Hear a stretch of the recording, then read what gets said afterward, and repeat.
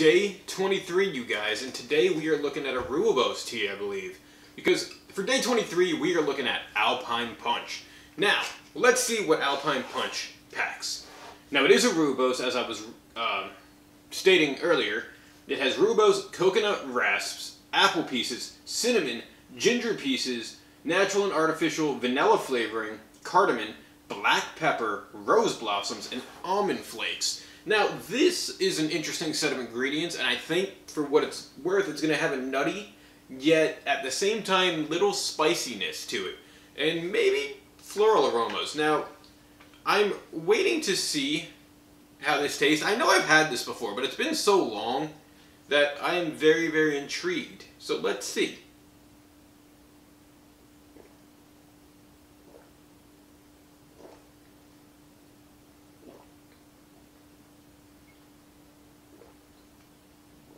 Just as I thought.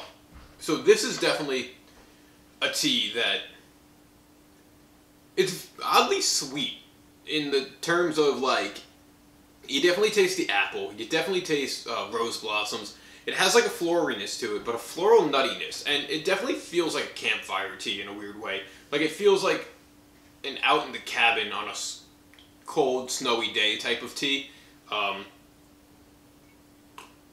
And I'm not complaining. This is good. It's low caffeine, or no caffeine for that matter. So you can have it at any parts of your day. And it's tasty. I think you guys would like Alpine Punch. That's day 23. Tomorrow we hit our finale of 24 days of tea. And maybe for a little while I'll give this voice a little bit of a rest. But I do like this.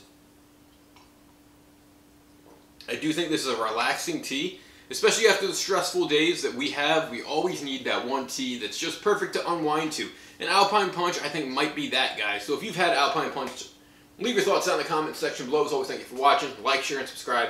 Until next time, I will catch you later. See ya. Bye.